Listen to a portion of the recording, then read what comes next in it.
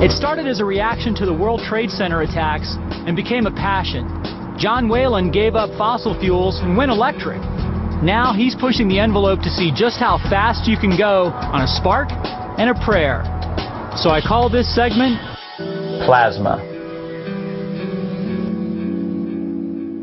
P-L-A-S-M-A, Plasma Boy. That's my name.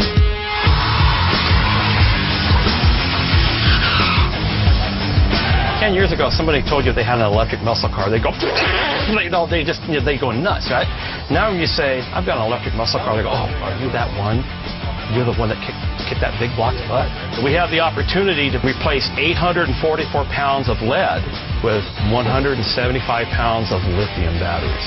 It's like, it's the arc of the company. That's what it is. This pack is made for a motorcycle. So we prepared our car by putting a flat panel here that's reinforced to be strong. We'll drill some holes, put it together, lower the car. So we're going to go to the track with this pack completely untested.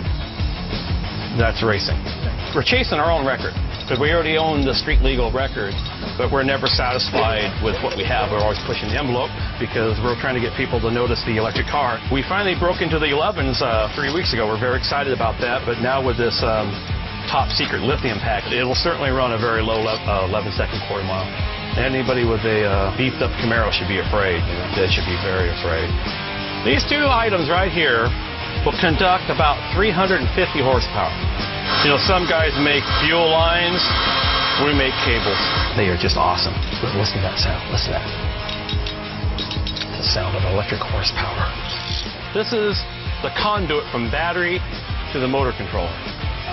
That's kind of amazing that this will take out a big block 454. I love it.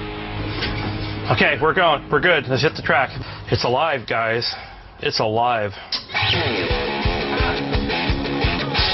At the track, we're going to kind of start off slow, turn down the current, and get a feel for the new car. We fully think the car can probably hit 125 in a quarter mile, and even though speed isn't our goal, we're trying to get a time.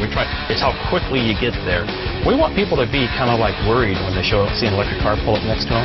How do you deal with instantaneous torque when you got this motor you got to rev up? And where's the power band? And all these exploding dinosaur juice and stuff, and we just sit there and go, and we have it instant. We have to look for it. Yeah! Woohoo! That's what you call lighting them up.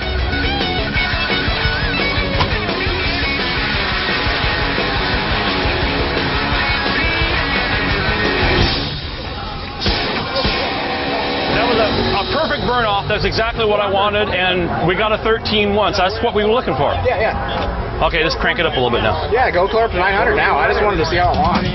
This is a contactor. It's got a set of tips in there that break the contact between these two posts. This is our main battery cable coming in through the controller. This is our speed controller. Over here, more contactors for our series parallel shifting, which shifts the motors electrically, so we don't need a transmission. When we're already up to speed, we don't need the torque. We just need the speed out of the motors. When it does flash over, we get arcs from either the motor housing or the brush springs. Usually something fails and just turns into a plasma ball. You see sparks shooting out the bottom and lots of brush material goes away, and it just keeps the fry out of it.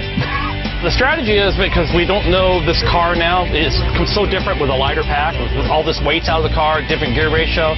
We didn't want to get too crazy and have a dangerous situation, so we turned it way down.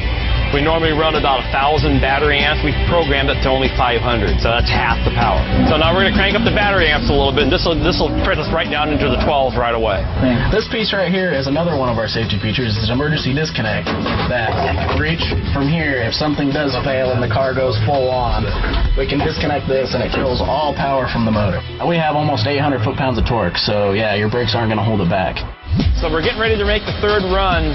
I've made the command decision not to turn it up because we just did an 11.8 and it may get a little quicker just on its own. What we're doing this time, we're not turning anything up, but the batteries have warmed up. Oh, yeah. So it'll probably be an 11.7. I'll take that. We're trying not to go through 11.5 because they'll throw us off the track without a roll bar. Yeah!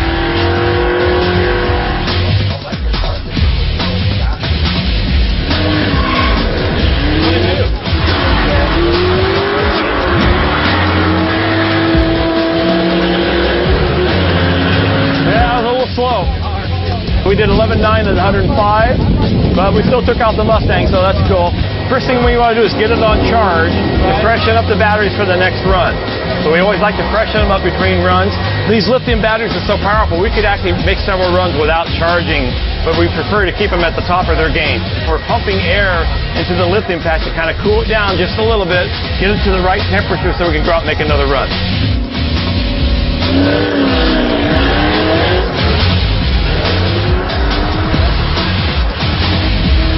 Oh my God, here comes, we'll say 11.65, let's see here.